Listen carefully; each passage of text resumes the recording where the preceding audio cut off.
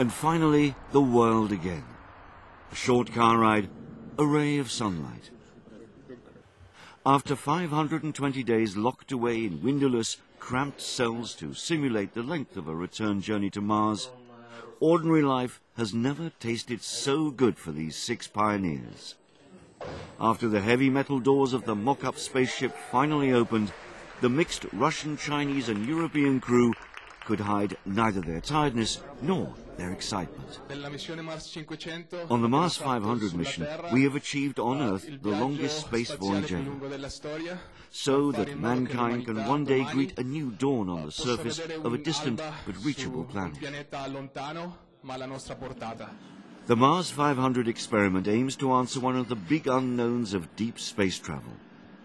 Can people stay healthy and sane during a long-term mission to Mars or the Moon? The first challenge was to see whether such an international crew would manage to live and work together in a space of just over 500 cubic meters for 1.5 years. They did exceptionally well. I mean, no real conflict. I think that most people would have expected things like that. Instead, the biggest challenge for the crew was to survive monotony. The problem came from the repetition. We ate the same thing week after week, and sometimes it got a bit difficult, especially when we didn't have specific food from our countries. For example, I really missed having a good croissant on a Sunday morning. Now, after 520 days of eating stock supplies, fresh food is definitely a welcome change. During the mission, however, it was essential that the crew lived with the same constraints that the real astronauts on interplanetary missions will one day encounter. Dried fruits. To obtain reliable scientific data, it all had to be as real as possible.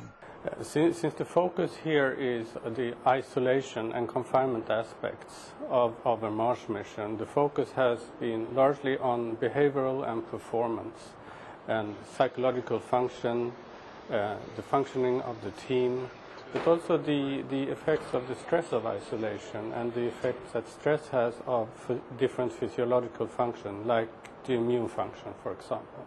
Now all this valuable information is being analyzed by scientists, and the search for post-flight effects continues.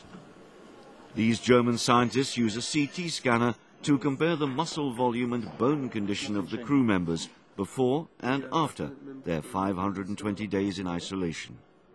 The Mars-500 study is the latest and largest in a long line of isolation tests conducted at the Institute for Biomedical Problems in Moscow.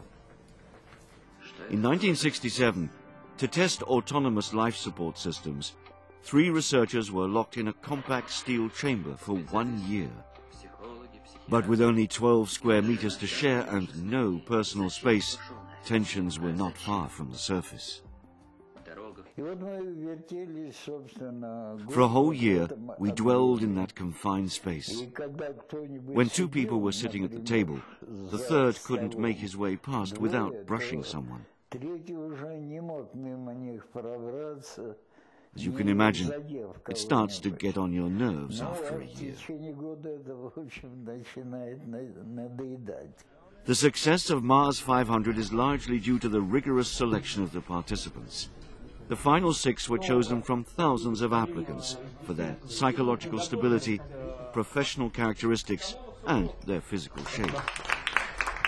Now, having survived these 17 months in isolation, they can happily report mission accomplished.